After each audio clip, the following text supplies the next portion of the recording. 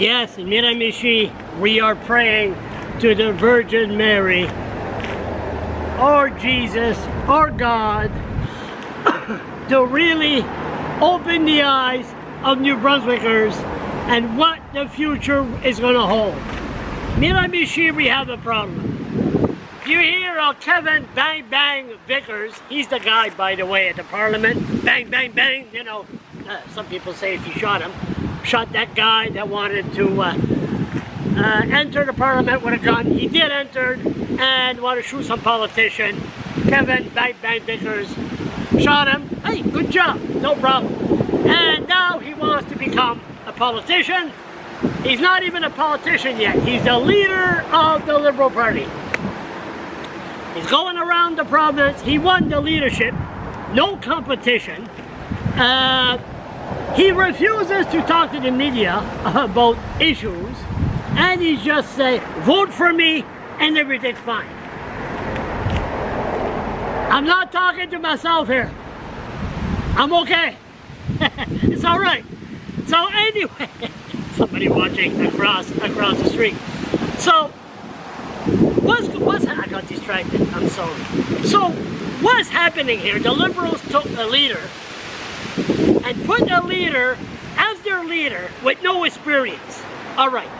So now we have a guy, the Liberal Party, are very, very well known to go against the less fortunate.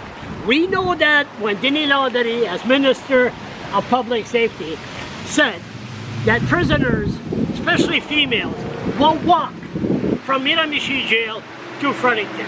Male won't walk from St. John to Fredericton. There's no provincial jail in Fredericton. So therefore, that's what the policies is about the Liberal Party. Now, what's going to happen here is very, very scary, because we get in this writing, Michelle Conroy, with from the People Alliance. Hey, not bad at all. Doing a beautiful work in the opposition, listens to people. And Kevin Vickers is saying, vote for me because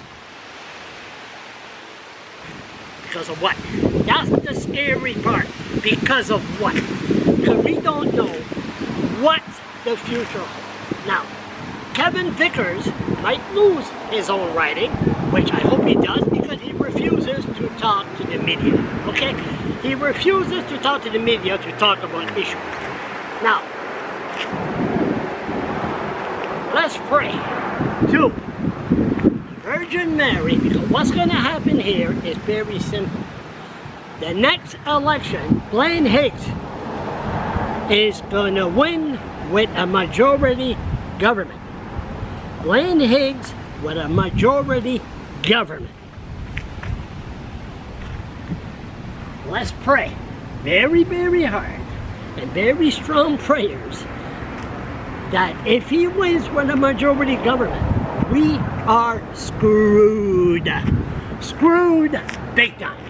So, what's going to happen here in Miramichi? I'm not sure, but let's just wait and see. And Lord, help us all, and let's pray.